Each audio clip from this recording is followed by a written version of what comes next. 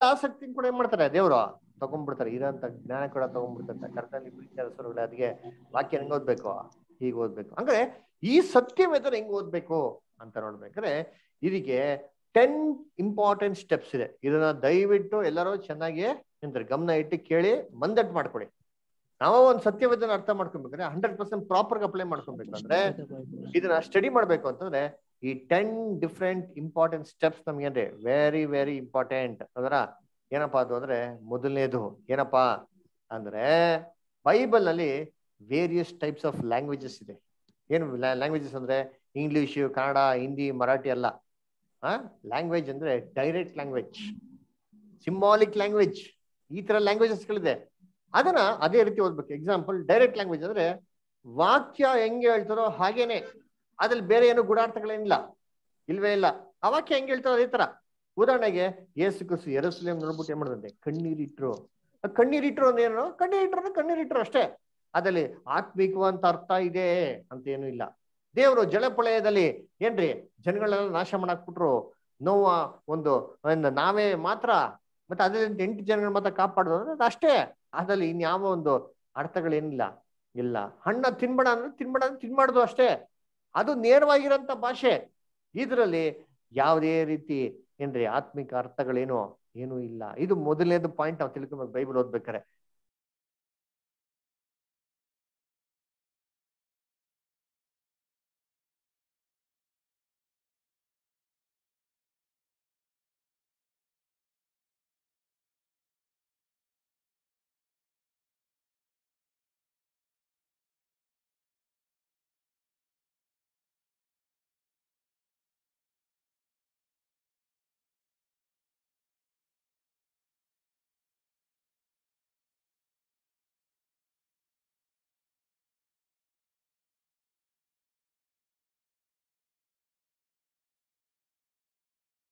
ಎರಡನೇದು, ಬೈಬಲ್ ನಲ್ಲಿ ಇದೇ ತರ ಏನಿದೆ ಆತ್ಮಿಕವಾದಂತ ಅರ್ಥಗಳಿರಂತಹ ಏನ್ರಿ ಸಿಂಬಾಲಿಕ್ ಲ್ಯಾಂಗ್ವೇಜ್ ಇದೆ, ಇಂಡೈರೆಕ್ಟ್ ಲ್ಯಾಂಗ್ವೇಜ್ ಅಂತ ಹೇಳ್ತಾರೆ. ಉದಾಹರಣೆಗೆ ಇವಾಗ ನೋಡಿದ್ರಿ ಒಂಟೆ ಸೂಜಿ ಕಣ್ಣಲ್ಲಿ ಹೋಗೋದು. ಈಗ ಒಂಟೆ ಸೂಜಿ ಕಣ್ಣಲ್ಲಿ ಹೋಗೋದು ಅದು ನೇರವಾಗಿರೋ ಭಾಷೆನಾ ಅಂತಂದ್ರೆ ಇಲ್ಲ. ಒಂಟೆ ಅಂದ್ರೆ ಏನು ಅಂತ ಅರ್ಥ ಮಾಡ್ಬೇಕು, ಸೂಜಿ ಕಣ್ಣು ಏನೋ ಮಾಡ್ಬೇಕು ಅರ್ಥ ಹುಡುಕ್ಬೇಕು. ಅವಾಗೆ ನಮ್ಗೆ ಏನಾಗೋದು ಸರಿಯಾದ ರೀತಿ ಅರ್ಥ ಗೊತ್ತಾಗೋದು. ಇಲ್ಲ ಅಂತಂದ್ರೆ ಸೂಜಿ ಕಣ್ಣು ಅಂತ ಹಂಗೇ ತಗೊಂಡ್ಬಿಡ್ತೀವಿ ಅಲ್ವರ. ಹಾಗಲ್ಲ ಕರ್ತನಲ್ಲಿ ಪ್ರೀತಿ ಅನ್ಸರುಗಳೇ, ವಾಕ್ಯನ ಸರಿಯಾದ ರೀತಿ ಮಾಡಬೇಕು, ಅರ್ಥ ಮಾಡ್ಕೊಬೇಕು ಅಲ್ವರ.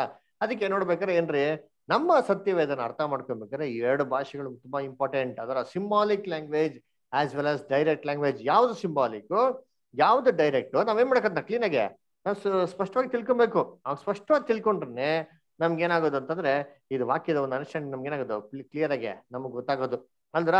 ಅದಕ್ಕೆ ಕರ್ತವ್ಯ ಪ್ರೀತಿಯಾದ ಸೋದರಗಳೇ, ಇದು ಏನ್ರಿ ವೆರಿ ಇಂಪಾರ್ಟೆಂಟ್ ಅಲ್ದ್ರ. ಇನ್ನೊಂದು ವಾಕ್ಯ ಕೂಡ ಓದೋಣ. ಎಕ್ಸಾಂಪಲ್ಗೆ ಪ್ರಸಂಗಿ 11ನೇ ಅಧ್ಯಾಯ 1ನೇ ವಾಕ್ಯ. ಪ್ರಸಂಗಿ 11:1.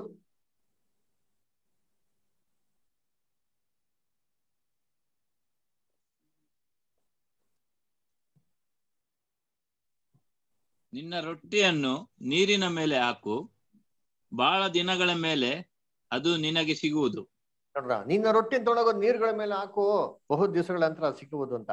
ಹಾಗೆ ಇವತ್ತು ಏನ್ ಮಾಡೋಣ ಅಂದ್ರೆ ನಮ್ಮ ಅಂತ ಎಲ್ಲಾ ರೊಟ್ಟಿಗಳು ತೊಗೊಂಡ್ಬಿಟ್ಟು ಏನ್ ಮಾಡೋಣ ನಾವೆಲ್ಲ ಒಂದ್ ನೀರ್ ಮೇಲೆ ಹಾಕ್ಬಿಡೋಣ. ನೀರ್ ಮೇಲೆ ಹಾಕಿದ್ರೆ ಬಹು ದಿವಸಗಳ ನಂತರ ಈ ರೊಟ್ಟಿ ಏನಾಗ್ತಂತೆ ನಮ್ಗೆ ಸಿಗ್ತದಂತೆ. ಸಿಗ್ತದ? ರೊಟ್ಟಿ ನೀರ್ ಮೇಲೆ ಹಾಕಿದ್ರೆ ಬಹು ದಿವಸಗಳ ನಂತರ ಸಿಗ್ತದ? ಹೇಳ್ರಿ ನೀವೇ, ಸಿಗ್ತದ ಇಲ್ಲ? ಇಲ್ಲ. ರೊಟ್ಟಿ ತೊಡೋ ನೀರ್ ಮೇಲೆ ಹಾಕಿದ್ರೆ ಏನಾಗ್ತದೆ ಸ್ವಲ್ಪ ಕ್ಷಣದಲ್ಲಿ ಅದು ನೀರೊಳಗೆ ಮುಳುಗೋಗ್ಬಿಡ್ತದೆ. ಎಲ್ಲಿ ಸಿಗ್ತದೆ ವಾಪಸ್? ಮೀನೆಲ್ಲ ತಿಂದು ಖಾಲಿ ಮಾಡಿರ್ತದೆ ಅಲ್ವರ. It is dissolved in to the water completely. ಸಿಕ್ಕದಿಲ್ಲ. ಮತ್ತೇನ್ ಅರ್ಥ ಇದು? ಇದು ಸಿಂಬಾಲಿಕ್ ಮೀನಿಂಗ್. ಅಂದ್ರೆ ರೊಟ್ಟಿಯನ್ನು ಏನಂತ ಹುಡುಕ್ಬೇಕು, ನೀರು ಅಂತ ಏನಂತ ಹಾಕ್ಬೇಕು, ಉತ್ತರ ಸತ್ಯವೇದ ಹುಡುಕ್ಬೇಕು. ಇವಾಗ ನೀವ್ ಹೇಳ್ರಿ ರೊಟ್ಟಿಯನ್ನು ಏನ್ ಬೈಬಲ್ ಅರ್ಥ? ದೇವರ ವಾಕ್ಯನೇ. ವೆರಿ ಗುಡ್, ದೇವರ ವಾಕ್ಯ. ಯೇಸು ಕ್ರಿಸ್ತ ಹೇಳ್ತಾರಲ್ಲ, ಏನ್ ಹೇಳ್ತಾರೆ? ಮನುಷ್ಯ ಅಂದ್ರೆ ರೊಟ್ಟಿಯಿಂದ ಮಾತ್ರ ಬದುಕೋದಿಲ್ಲ, ದೇವರ ಒಂದು ಪ್ರತಿಯೊಂದು ವಾಕ್ಯದ ಅಂದ್ರೆ ಬೈಬಲ್ ರೊಟ್ಟಿ ಅಂದ್ರೆ ದೇವರ ವಾಕ್ಯ. ನೀರು ಅಂದ್ರೆ ಅರ್ಥ? ನೀರು ಕೂಡ ದೇವರ ವಾಕ್ಯನೇ, ವರ್ಡ್ ಆಫ್ ಗಾಡ್. ಅಂದ್ರೆ ದೇವರ ವಾಕ್ಯನ ದೇವರ ವಾಕ್ಯ ಮೇಲೆ ಹಾಕ್ಬೇಕಾ? ಅಂದ್ರೆ ಇದಂಗಿದೆ ದೇವ್ರ ವಾಕ್ಯ ಮೇಲೆ ಹಿಂಗ್ ಹಾಕಕ್ ಸಾಧ್ಯ? ಅಂದ್ರೆ ಏನ್ ಮಾಡ್ಬೇಕು ಅಂದ್ರೆ ಇನ್ನೊಂದು ಅರ್ಥ ಹುಡುಕ್ಬೇಕು ಬೈಬಲ್ ಅಲ್ಲಿ.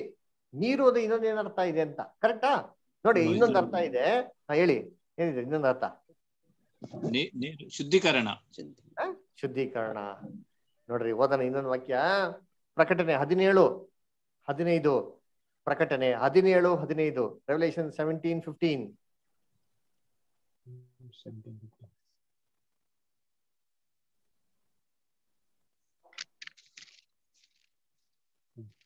17:15. ಅವನು ನನಗೆ, ನೀನು ಕಂಡ ಈ ಜರಸ್ತ್ರೀಯು ಕೂತ್ಕೊಂಡಿರುವ ನೀರುಗಳು, ಅಂದರೆ ಪ್ರಜೆಗಳು, ಸಮೂಹಗಳು, ಜನಾಂಗಗಳು, ಭಾಷೆಗಳು ಆಗಿವೆ. ನೋಡ್ರ, ಹಂಗಾರೆ ನೀರುಗಳು ಅಂತಂದ್ರೆ ಜನ ಸಮೂಹ, ಭಾಷೆಗಳು, ಜನಾಂಗದವರು. ಹಂಗಂದ್ರೆ ರೊಟ್ಟಿನ ತೊಗೊಂಡು ನೀರ್ ಮೇಲೆ ಹಾಕು ಅಂತಂದ್ರೆ ವಾಕ್ಯನ ಯಾರ ಮೇಲೆ ಹಾಕ್ಬೇಕು? ಜನಗಳ ಮೇಲೆ ಹಾಕ್ಬೇಕು. ರಿಸಲ್ಟ್ ಇಮಿಡಿಯೇಟ್ ಆಗಿ ಬರ್ತದ? ವೆಯ್ಟ್, ತಾಳ್ಮೆಯಿಂದ ವೆಯ್ಟ್ ಮಾಡ್ಬೇಕು. ದುಃಖದ ಸಮಯದಲ್ಲಿ ಏನ್ ಮಾಡ್ತಾರೆ? ಯೇಸು ಕ್ರಿಸ್ತ ಮಾಡಿದ ವಾಕ್ಯ ಸಾರಿದ್ರು, ಜನಗಳ ಮೇಲೆಲ್ಲ ಹಾಕಿದ್ರು, ರಿಸಲ್ಟ್ ಇಮಿಡಿಯೇಟ್ ಆಗಿ ಬಂದ್ಬಿಡ್ತಾ? Only 500 people were converted. ಆಮೇಲೆ ಪೆಂಟಿಕಾಸ್ಟ್ ದಿನ 3000, 5000 ಹಾಗೇನಾಯ್ತು? ಸಭೆ ಬೆಳೀತಾ ಹೋಯ್ತು. ಇವತ್ತು 2000 ವರ್ಷದಲ್ಲಿ ಎಷ್ಟು ಎಂತ ಬೆಳೆದು ನಿಂತಿದೆ ಅಲ್ವ? ಅದೇ ತರ ಅರ್ಥ, ಆತ್ಮಿಕ ಅರ್ಥ. ಈ ದಿನ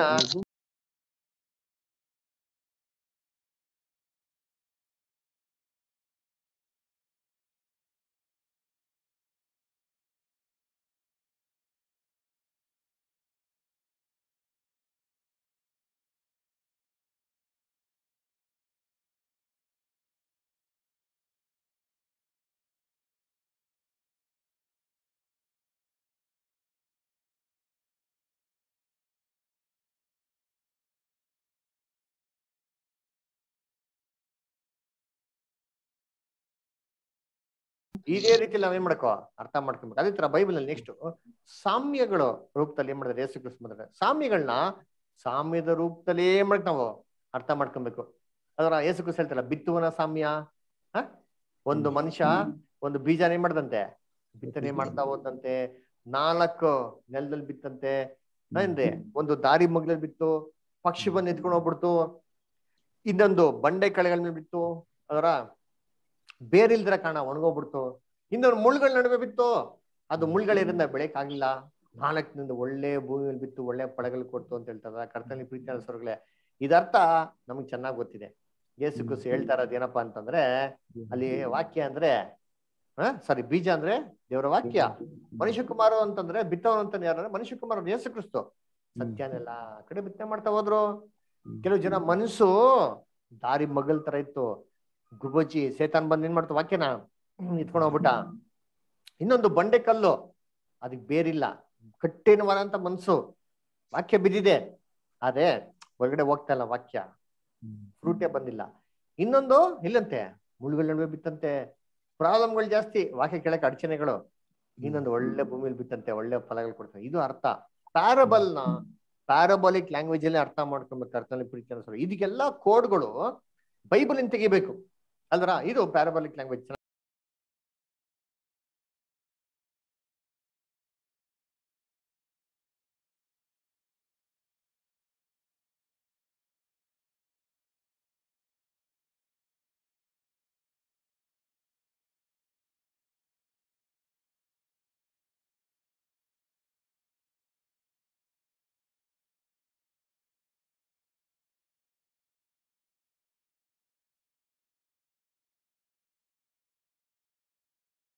ಇಟ್ಕೊಬೇಕು. 3ನೇದು.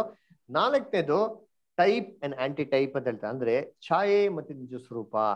ಉದಾಹರಣೆಗೆ ನೋಡ್ಬೇಕಾದ್ರೆ ಏನ್ರಿ, ಹಳೆ ಒಡಂಬಡಿಕೆಯಲ್ಲಿ ಬರ್ದಿರೋದೆಲ್ಲ ನೆರಳು, ಹೊಸ ಒಡಂಬಡಿಕೆಯಲ್ಲಿ ಇರೋದೆಲ್ಲ ಇದ್ರದ ನಿಜ ಸ್ವರೂಪ ಅಲ್ವರ. ಅಂದ್ರೆ ಉದಾಹರಣೆಗೆ ಅಬ್ರಾಹ್ಮು ತನ್ನ ಒಬ್ಬನೇ ಮಗನಂತ ಇಸಾಕನೇ ಮಾಡಿದ್ರು, ಬಲಿ ಕೊಟ್ರು. ಇದು ಯಾರಿಗೆ ಛಾಯೆ ಅಂತಂದ್ರೆ, ನಮ್ಮ ಪರಲೋಕ ತಂದೆಯ ದೇವರು ಯೇಸು ಕ್ರಿಸ್ತನ ಏನ್ ಮಾಡ್ದಂಗೆ ಬಲಿ ಕೊಟ್ಟಂಗೆ ಅಲ್ವರ. ಆಮೇಲೆ ಏನ್ರಿ, ದೇವ್ರ ದರ್ಶನ ಗುಡಾರ ನೋಡ್ತೀರಿ. ಈ ದೇವ್ರ ದರ್ಶನ ಗುಡಾರ ಹಳೆ ಕಾಲದಲ್ಲಿ ಬಲಿಗಳನ್ನ ಕೊಡ್ಬೇಕು, ಯಜ್ಞಗಳನ್ನ ಕೊಡ್ಬೇಕು. ಇದೆಲ್ಲ ಅರ್ಥ ಏನು ಅಂತಂದ್ರೆ, ಓಲ್ಡ್ ಟೆಸ್ಟಿಮೆಂಟ್ ಅಲ್ಲಿ ಬರ್ದಿರೋದಲ್ಲ, ನ್ಯೂ ಟೆಸ್ಟಿಮೆಂಟ್ ಅಲ್ಲಿ ಇರೋಂತ ಎಲ್ಲಾ ವಿಚಾರಗಳಿಗೆ ಏನಾಗಿದಂತೆ ಎಕ್ಸಾಂಪಲ್, ಮಾಡೆಲ್, ಛಾಯೆ, ಇಮೇಜ್, ಶ್ಯಾಡೋ. ಓದದ್ ನೋಡ್ರಿ, ಕೊಲೊಸ್ಸೆಗೆ ಬಂದ ಪತ್ರಿಕೆ 2ನೇ ಅಧ್ಯಾಯ 16 ಮತ್ತೆ 17. ಕೊಲೊಷಿಯನ್ಸ್ 2nd chapter 16 and 17. ಸೃಷ್ಟಿ ಸಿಸ್ಟರ್ ಓದ್ಬೋದಾ ನೀವು ಬೈಬಲ್? ಸೃಷ್ಟಿ sister,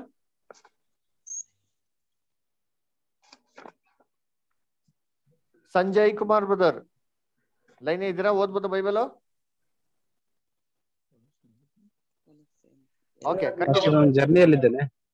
okay, no problem brother. ಬೇರೆ ಯಾರು ಓದ್ತೀರಾ? Sudha sister, anybody else? 2:16 ಕೊಲೊಷಿಯನ್ಸ್ 2nd chapter 16 and 17. ಹೀಗಿರುವುದರಿಂದ ಅನ್ನಪಾನಗಳ ವಿಷಯದಲ್ಲಿಯೂ ಪವಿತ್ರ ದಿನ, ಅಮಾವಾಸ್ಯೆ, ಸಬ್ಬತ್ ಎಂಬುವುಗಳ ವಿಷಯದಲ್ಲಿಯೂ ನಿಮಗೆ ಯಾರು ತೀರ್ಪು ಮಾಡದಿರಲಿ. ಇವು ಬರಬೇಕಾಗಿದ್ದವುಗಳ ಛಾಯೆಯಾಗಿವೆ, ಆದರೆ ಶರೀರವು ಕ್ರಿಸ್ತನದೇ. ಬರ್ಬೇಕಾಗಿರಂತ ಒಂದು ವಿಚಾರಗಳೇನಿದೆ? ಛಾಯೆ ಆಗಿದೆ. ಅದ್ಯಾವಂತೆ? ಕ್ರಿಸ್ತನು. ಶರೀರ ಯಾರ್ದಂತೆ? ಕ್ರಿಸ್ತಂದು. ಕ್ರಿಸ್ತನ್ಗೆ ಸಂಬಂಧಪಟ್ಟಾಗಿರುವೆಲ್ಲ ಇರೋಂಥ ದೇವ ಚಿತ್ತ ಇದ್ರೆ ಇವೆಲ್ಲ ಫ್ಯೂಚರ್ ಬರೋ ಕ್ಲಾಸಸ್ ಡೀಟೇಲ್ ಆಗಿ ನೋಡೋಣ. ನನ್ನ ಕರ್ತವ್ಯ ಪ್ರೀತಿ ಅಂದ್ರೆ ಛಾಯೆ ನಿಜ ಸ್ವರೂಪ.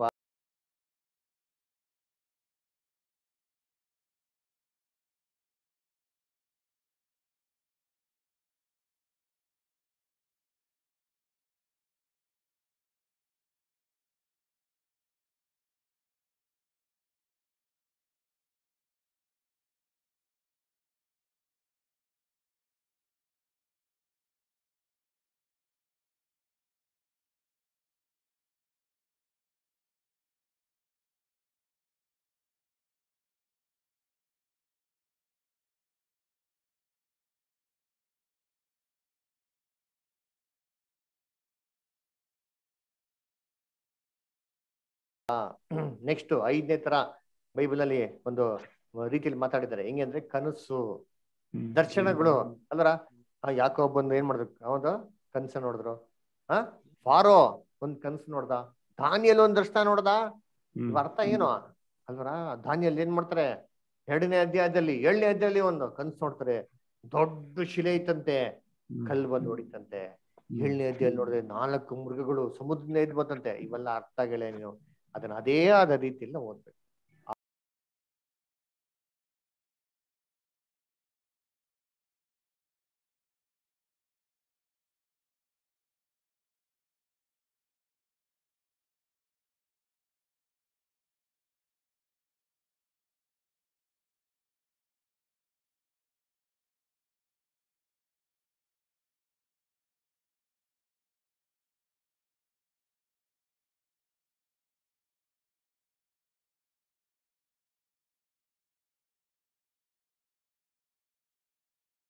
ಆರನೇದು ಏನಪ್ಪಾ ಅಂತಂದ್ರೆ ಕಾಲಕ್ಕೆ ಸಂಬಂಧಪಟ್ಟಂತ ವಾಕ್ಯಗಳನ್ನ ಆ ಕಾಲಕ್ಕೆ ಏನ್ ಮಾಡ್ಬೇಕು? ಅರ್ಥ ಮಾಡ್ಬೇಕು, ಅಪ್ಲೈ ಮಾಡ್ಬೇಕು. ಉದಾಹರಣೆಗೆ ನಾವು ಇಂಗ್ಲಿಷ್ ಹೇಳ್ತೀರಿ past tense, present tense, future tense.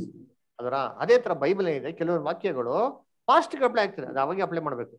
ಕೆಲವೊಂದು ವಾಕ್ಯ ಪ್ರೆಸೆಂಟ್ಗೆ ಅಪ್ಲೈ ಆಗ್ತದೆ, ಕೆಲವೊಂದು ವಾಕ್ಯ ಫ್ಯೂಚರ್ಗೆ ಅಪ್ಲೈ ಆಗ್ತದೆ. ಅದನ್ನ ಅದೇ ರೀತಿ ಮಾಡ್ಬೇಕು, ಅಪ್ಲೈ ಮಾಡ್ಬೇಕು. ಉದಾಹರಣೆಗೆ ಮ್ಯಾರೇಜ್. ಅದರ ನ್ಯಾಯ ಪ್ರಮಾಣದಲ್ಲಿ ಏನಿತ್ತು? ಮಲ್ಟಿಪಲ್ ಮ್ಯಾರೇಜ್ ಮಾಡ್ಕೊಬೋದಾಗಿತ್ತು ಅಂತ ಇತ್ತು. ಇದು ಪಾಸ್ಟ್ ಮೊದಲಿದ್ದು ಅಂದ್ರ ನ್ಯಾಯ ಪ್ರಮಾಣ ಕಾಲದಲ್ಲಿ ಇದ್ದಿದ್ದು. ಇವಾಗ ಯೇಸು ಕ್ರಿಸ್ತ ಬಂದ್ಮೇಲೆ ಏನ್ ಮಾಡಿದ್ರು? ಅದನ್ನ ಚೇಂಜ್ ಮಾಡ್ಬಿಟ್ರು. ಒಂದೇ ಒಂದ್ಸತಿ ಮದುವೆ ಮಾಡ್ಕೊಳ್ಬೇಕು. ನಾವು ಮಲ್ಟಿಪಲ್ ಮ್ಯಾರೇಜ್ ಏನ್ ಮಾಡಂಗಿಲ್ಲ, ಮದುವೆ ಮಾಡ್ಕೊಳಂಗಿಲ್ಲ. ಹೌದಾ ಇಲ್ವಾ? ಎಲ್ಲ ಅಗ್ರಿ ಮಾಡ್ತಾರಲ್ಲ? ಎಷ್ಟು ಮದುವೆ ಮಾಡ್ಕೊಂಡ್ರೆ ಒಂದೇ, ಇದನ್ನ ಮಾಡ್ಕೊಂಡ್ಲೇ ಬೇಡ ಅಂತ ಅಂದ್ಬಿಡ್ತಾರೆ ಅಲ್ವರ? ಆ ರೀತಿ ಇವಾಗಿರೋಂಥದ್ದು. ಸೊ ಪಾಸ್ಟ್ ಅಲ್ಲಿ ಏನಿತ್ತು? Multiple marriages wear allowed. ಇವಾಗ ಏನಿದೆ? Only one marriage. ಆದ್ರೆ ಕ್ರಿಸ್ತನ ರಾಜ್ಯದಲ್ಲಿ, ದೇವರ ರಾಜ್ಯದಲ್ಲಿ ಮದ್ವೆ ಅಂತ ಇರ್ತದ ಅಂದ್ರೆ ಮದ್ವೆನೇ ಏನಾಗಿರಲ್ಲ, ಇರಲ್ಲ ಅಲ್ವರ? ನೋಡಿ ವಾಕ್ಯಗಳು ನೋಡಿರ್ತೀನಿ. ಒಂದು ವಾಕ್ಯ ಓದೋಣ. ಮತ್ತೆಯ 19:9 ಓದಿ, ಮತ್ತೆ 19:9 ಓದಿ, ಆಮೇಲೆ ಮತ್ತೆ 22:30 ಓದಿ.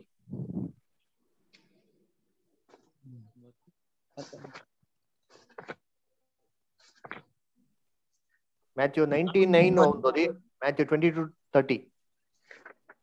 19:9 ಅಲ್ವಾ? ಕರೆಕ್ಟ್. ನಾನು ನಿಮಗೆ ಹೇಳುವುದೇನೆಂದರೆ, ಆಧಾರದ ಕಾರಣದಿಂದಲ್ಲದೆ ಯಾವನಾದರೂ ತನ್ನ ಹೆಂಡತಿಯನ್ನು ಬಿಟ್ಟು ಮತ್ತೊಬ್ಬಳನ್ನು ಮದುವೆ ಆದರೆ ಅವನು ವ್ಯಭಿಚಾರ ಮಾಡುವವನಾಗಿದ್ದಾನೆ.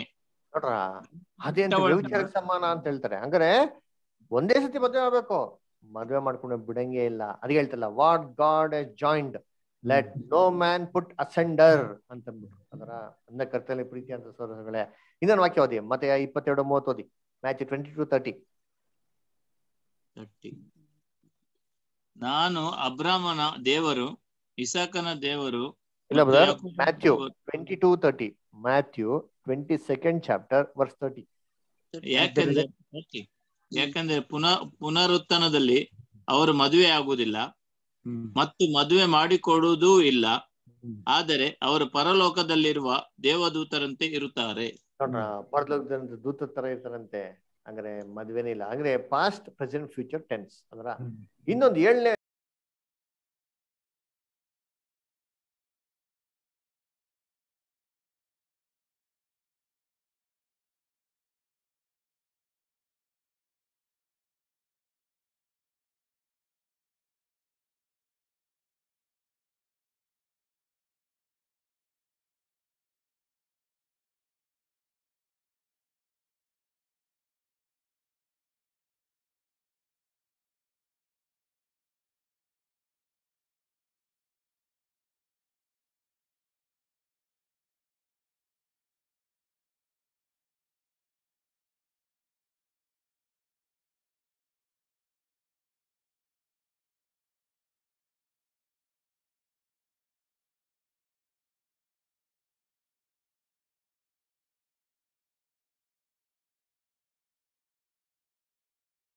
ಒಂಥರ ಬೈಬಲ್ ಇರೋ ಲ್ಯಾಂಗ್ವೇಜ್ ಯಾವ್ದಪ್ಪ ಅಂತಂದ್ರೆ ಪ್ರೊಫೆಟಿಕ್ ಲ್ಯಾಂಗ್ವೇಜ್, ಪ್ರವಾದನೆ ರೀತಿಯಲ್ಲಿ ಮಾತಾಡಿರಂತ ಒಂದೇಂತ ಮಾತಾಡಿದೆ. ಅದರ ಉದಾಹರಣೆಗೆ, ಈ ಯುಗದ ಅಂತ್ಯ ಹೆಂಗಾಗ್ತದೆ ಬೈಬಲ್ ಕೊಟ್ಟ ಪ್ರಾಫಸಿಯಲ್ಲಿ, ಆ ಪ್ರಾಫಸಿನ ಅದೇ ತರ ಪ್ರೊಫೆಟಿಕ್ ಲ್ಯಾಂಗ್ವೇಜ್ ಅಲ್ಲೇ ಮಾಡ್ತಾವ ನಾವು ಓದ್ಬೇಕು. ಅದರ ಒಂದೇ ಒಂದು ಎಕ್ಸಾಂಪಲ್ ನೋಡೋಣ. 2ನೇ ಪೇತ್ರ 3ನೇ ಅಧ್ಯಾಯ, 2 Peter 3rd chapter, 2 Peter 3rd chapter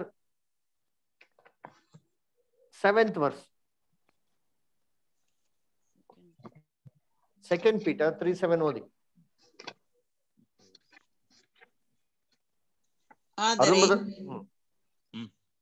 ಈಗಿನ ಆಕಾಶಗಳು ಭೂಮಿಯು ಅದೇ ವಾಕ್ಯದಿಂದ ಭದ್ರವಾಗಿ ಇಡಲ್ಪಟ್ಟಿದ್ದು, ನ್ಯಾಯ ತೀರ್ವಿಕೆಯ ದಿನದವರೆಗೂ ಭಕ್ತಿಹೀನರ ನಾಶನಕ್ಕಾಗಿ ಬೆಂಕಿಯು ಕಾದಿಡಲ್ಪಟ್ಟಿದೆ ಎಂಬುದು. ಬೆಂಕಿ ಮುಖಾಂತರ ನಾಶ ಮಾಡೋದಕ್ಕೆ ದೇವರಂತಾರೆ ನ್ಯಾಯ ತೀರ್ಪು ದಿನಕ್ಕಾಗಿ ಕಾದಿಡಲ್ಪಟ್ಟಿದೆ ಅಂತೆ. ಬೆಂಕಿ ಮುಖಾಂತರ ದೇವ್ರೇನ್ ಮಾಡ್ತಂತೆ, ಈ ಒಂದು ಏನ್ರಿ ನಾಶ ಮಾಡ್ತಾರಂತೆ. ಹಂಗಾರೆ ಹೆಂಗೆ ಬೆಂಕಿ ಅಂದ್ರೆ ಯಾವ ತರ ಅಂತ ಅಂದ್ಬಿಟ್ಟು ಇದನ್ನ ಪ್ರೊಫೆಟಿಕ್ ಲ್ಯಾಂಗ್ವೇಜ್ ಏನ್ ಮಾಡ್ತಾವ ನಾವ್ ನೋಡ್ಬೇಕು. ಅದರ ಆತರ 3ನೇ ಮಹಾಯುದ್ಧ ಐತಲ್ಲ ಬೈಬಲ್ ನಲ್ಲಿ, ಇವೆಲ್ಲ ಏನ್ ಮಾಡಬೇಕು, ಬೈಬಲ್ ನಲ್ಲಿ ಅದೇ ರೀತಿಲಿ ಓದೋದ್ರಿಂದ ವಾಕ್ಯ ಅರ್ಥ ಆಗೋದಕ್ಕೆ ಸಾಧ್ಯ. ಆಮೇಲೆ ಏನ್ರಿ, which is the first ಪ್ರಾಫಸ್ in the Bible ಅಂತಂದ್ರೆ Genesis 3:15 ಓದಿ ಅಂತೀನಿ ನೋಡೋಣ. ಆದಿಕಾಂಡ 3:15 ಓದಿ. ಆದಿಕಾಂಡ 3ನೇ ಅಧ್ಯಾಯ 15ನೇ ವಾಕ್ಯ. ಸೃಷ್ಟಿ ಬ್ರದರ್, ಸೃಷ್ಟಿ ತಿಮ್ಮ ಬ್ರದರ್ ಲೈನ್ ಇದ್ದೀರಾ? ಓದ್ಬೋದಾ ನೀವು ವಾಕ್ಯನ?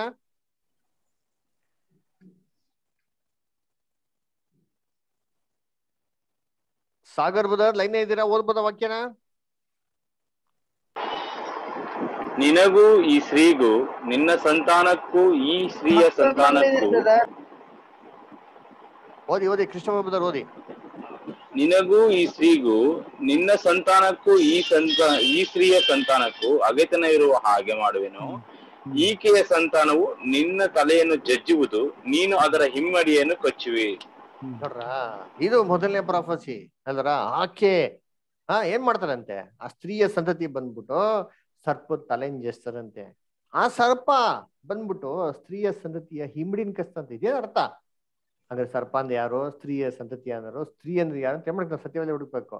ಇದು ಪ್ರೊಫೆಟಿಕ್ ಲ್ಯಾಂಗ್ವೇಜ್ ಅಲ್ಲಿ ಅರ್ಥ ಮಾಡ್ಕೋಬೇಕು.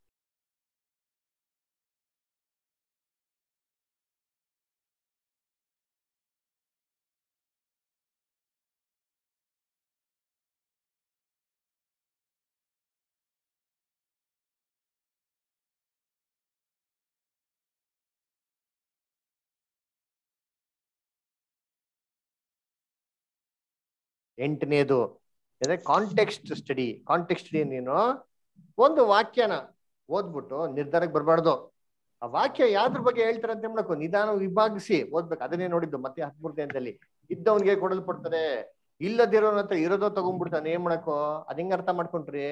ವಾಕ್ಯ ಮೇಲೆ ಓದಿದ್ರಿ, ವಾಕ್ಯ ಕೆಳಗಡೆ ಓದಿದ್ರಿ, ನಮ್ಗೇನ್ ಅರ್ಥ ಆಯ್ತು ಅಂದ್ರೆ ಇದು ದುಡ್ಡು ಬಗ್ಗೆನೆ ಮಾತಾಡ್ತಾ ಇಲ್ಲ, ಇದು ಮಾತಾಡ್ತಾ ಇರೋದು ದೇವರ ಒಂದು ಜ್ಞಾನದ ಬಗ್ಗೆ, ಸತ್ಯ ತಿಳ್ಕೊಳೋದ್ ಬಗ್ಗೆನೆ ಅಂತ ನಮ್ಗೇನಾಯ್ತು ಸ್ಪಷ್ಟವಾಗಿ ಅರ್ಥ ಆಯ್ತು. ಇದು ಕಾಂಟೆಕ್ಸ್ಟ್ ಸ್ಟಡಿ.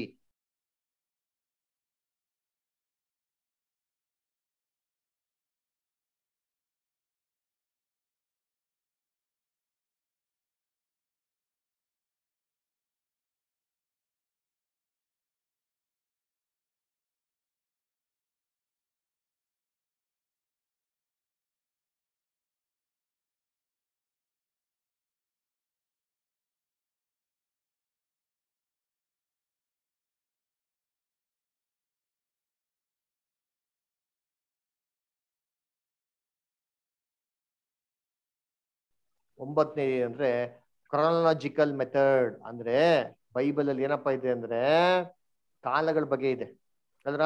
ಇವಾಗ ಆದಾಮ್ನ ಸೃಷ್ಟಿ ಮಾಡಿ, ಮೊದಲನೇ ಮನುಷ್ಯನ ಸೃಷ್ಟಿ ಮಾಡಿ ಇವತ್ತವರೆಗೂ ಎಷ್ಟು ವರ್ಷ ಅಂತ ಕೇಳಿದ್ರೆ, ಈ ಸೈಂಟಿಸ್ಟ್ ಅಂತ ಕೇಳಿದ್ರೆ ಹೇಳ್ತಾರೆ ಕೋಟ್ಯಾನು ಕೋಟಿ ವರ್ಷಗಳಾಗ್ಬಿಟ್ಟಿದೆ ಅಂತ ಹೇಳ್ತಾರೆ. ಆದ್ರೆ ಬೈಬಲ್ ಏನ್ ಹೇಳ್ತದೆ ಎಷ್ಟು ವರ್ಷ ಆಗಿದೆ ಅಂತ ಹೇಳ್ತಾರೆ ಅಂದ್ರೆ ಕೋಟ್ಯಾನಿ ಕೋಟಿ ವರ್ಷಗಳಾಗಿಲ್ಲ. ಡಾರ್ವಿನ್ ಏನ್ ಹೇಳ್ತಾರೆ ಮುಂಗನಿಂದ ಮಾನವ ಅಂತ ಹೇಳಿದ್ ಯಾರು? ಡಾರ್ವಿನ್. ಬೈಬಲ್ ಏನ್ ಹೇಳ್ತಾರೆ? ಬೈಬಲ್ ಹಂಗ ಹೇಳ್ತಾರ ಮಂಗನಿಂದ ಮಾನವ ಅಂತ ಹೇಳ್ತಾರ? ಮಣ್ಣಿನಿಂದ ಮಾನವ, ಮಂಗನಿಂದ ಅಲ್ಲ. ಅಲ್ವರ ಮಂಗನಿಂದ ಮಾನವ ಬರಂಗಾಗಿದ್ರೆ ಇವತ್ತು ಯಾಕೆ ಮಂಗಳಾಗವೆ? ಆ ಮಂಗಗಳಿಂದನೇ ತಿರ್ಗಾ ಮಾನವ ಬರ್ಬೋದಲ್ಲ. ಅದಕ್ಕೆ ಏನೋ ಈ ಪ್ರಶ್ನೆಗೆ ಅಂದ್ರೆ ಆ ಪ್ರಶ್ನೆಗೆ ಉತ್ತರನೇ ಇಲ್ಲ. There is A missing link ಅಂತ ಹೇಳ್ತಾರೆ. ಲಿಂಕ್ ಇರ್ತಾನೆ ಮಿಸ್ ಆಗೋದಿಕ್ಕೆ. ಅದರ ಅನ್ನ ಕರ್ತನಲ್ಲಿ ಪ್ರೀತಿ ಅಂತ ಸರೋಸರುಗಳೇ ಸತ್ಯವೇದ ಇದಕ್ಕೂ ಉತ್ತರ ಕೊಡ್ತಾರೆ. Time prophecies. ಅದರ ಆದಾಮ್ನ ಸೃಷ್ಟಿ ಮಾಡಿ ಎಷ್ಟು ವರ್ಷಗಳಾಯ್ತು ಅಂದ್ಬಿಟ್ಟು ಇದು ಜಗತ್ತಲ್ಲಿರಂತ ಏಕೈಕ ಪುಸ್ತಕ ಯಾವ್ದಂದ್ರೆ ಬೈಬಲ್ ಮಾತ್ರನೇ. ಇದು ಬೈಬಲ್ ಅಲ್ಲಿ ಮಾತ್ರನೇ ಸ್ಪಷ್ಟವಾಗಿ ನಮ್ಗೆ ಏನ್ ಮಾಡಿದ್ರೆ ಉತ್ತರನ ಅಲ್ಲಿ ಕೊಟ್ಟಿರ್ಪಟ್ಟಿದೆ. ಅದರ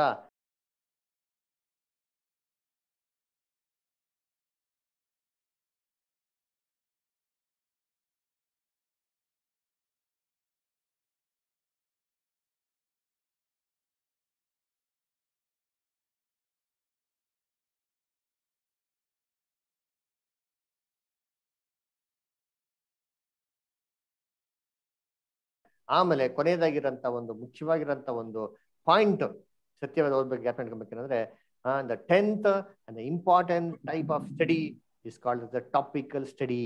ಅದರ ಟಾಪಿಕ್ ಒಂದು ಪಾಠ ನಾವು ಓದ್ಬೇಕಾದ್ರೆ ಆ ಪಾಠದ ಶಿರಸ್ಸಿನ ಮೇಲೆ ಎಲ್ಲ ಒಂದು ವಾಕ್ಯಗಳನ್ನ ತೆಗೆದು ನಾವೇನೋ ಅರ್ಥ ಮಾಡ್ಕೊಬೇಕು. ಉದಾಹರಣೆಗೆ ಕ್ರಿಸ್ತ ವಿರೋಧಿ ಅಂದ್ರೆ ಆಂಟಿ ಕ್ರೈಸ್ಟ್. ಯಾರು ಆಂಟಿ ಕ್ರೈಸ್ಟು ಅಂತ ನಿಮ್ಗೆ ಪ್ರಶ್ನೆ ಕೇಳಿದ್ರೆ ನೀವೇನ್ ಹೇಳ್ತೀರಾ? ಹೂ ಇಸ್ ಆಂಟಿ ಕ್ರೈಸ್ಟ್ ಅಂತ ಕೇಳಿದ್ರೆ ನೀವೇನಂತೀರಾ? ಆಂಟಿ ಕ್ರೈಸ್ಟ್ ಯಾರು? ಲೂಸಿಫರ್. ಬರಬೇಕಾದ ಕ್ರಿಸ್ತ ವಿರೋಧಿ. ಬರಬೇಕಾದ್ರೆ ಕ್ರಿಸ್ತ ವಿರೋಧಿ. Very good. ಲೂಸಿಫರ್. ನೋಡಿದ್ರ ಇವಾಗ ಇಲ್ಲೇ ಇಬ್ರು ಎರಡು ಅಭಿಪ್ರಾಯ ಹೇಳ್ಬಿಟ್ರು. ಹಂಗಾರೆ ನಾವು ಸತ್ಯವೇದದಲ್ಲಿ ಏನ್ ಮಾಡ್ಬೇಕು, ಹೆಂಗ್ ತಿಳ್ಕೊಳೋದು ಅಂದ್ರೆ ಒಂದು ವಾಕ್ಯ ಓದ ನೋಡಿದ್ದೀನಿ.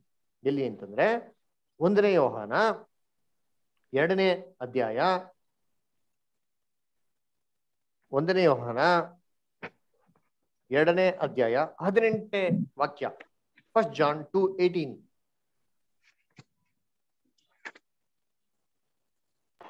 ಮಕ್ಕಳಿರ ಇದು ಕಡೆ ಗಳಿಗೆಯಾಗಿದೆ, ಕ್ರಿಸ್ತ ವಿರೋಧಿ ಬರುತ್ತಾನೆಂದು ನೀವು ಕೇಳಿದಿರಷ್ಟೇ.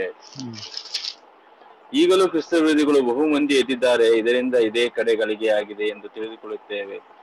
ಕ್ರಿಸ್ತ ವಿರೋಧಿ ಬರ್ತಾರ ಇಲ್ಲ ಬಂದ್ಬಿಟ್ಟವ್ರ? ಬಂದಿದ್ದಾರೆ. ಇವಾಗ ನೀವು ತಾನೇ ಹೇಳಿದ್ ಸ್ವಲ್ಪ ಹೊತ್ತಲ್ಲಿ ಬರ್ತಾರಂತ. ಅದು ಯಾರು ಅಂತ ಕಂಡಿಡಿಯಕ್ಕಾಗಲ್ವಲ್ಲ. ಹಂಗಾರೆ ಅಪೋಸ್ಟಲ್ ಜಾನ್ಗೆ ಅವಾಗೆ ಗೊತ್ತಿತ್ತಾ? ಅವ್ರ ಹೆಂಗ್ ಕಂಡು ಹಿಡ್ಕೊಂಡ್ರು? ಅದೇ ಇಂಥ ವ್ಯಕ್ತಿನೇ ಅಂತಾನೆ ಯಾರು ಅಂತ ನಾವು ಇದ್ ಮಾಡಕ್ ಆಗಲ್ವಲ್ಲ.